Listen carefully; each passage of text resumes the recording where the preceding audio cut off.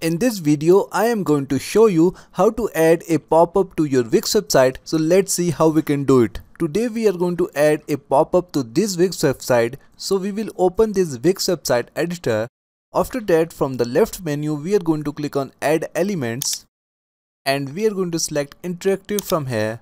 And here we have an option for the light boxes. So we have light boxes for welcome sections, subscribe section, promotion sections and contact sections. I want to add this subscribe pop-up to my website, so I am going to select it.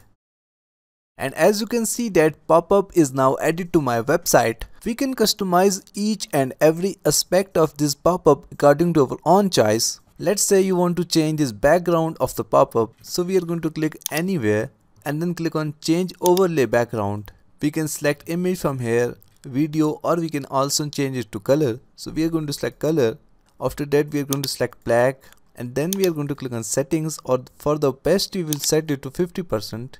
After that we are going to close it. Now if you want to change this image, just select the image, click on change image, and you can easily upload an image from your computer. Now if you want to change this text, just select the text and click on edit text. Now you can add your own custom text here.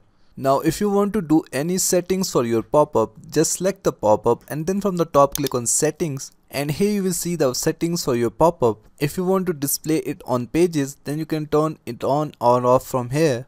If yes, then on which pages do you want to show this pop-up, then you can select it from here.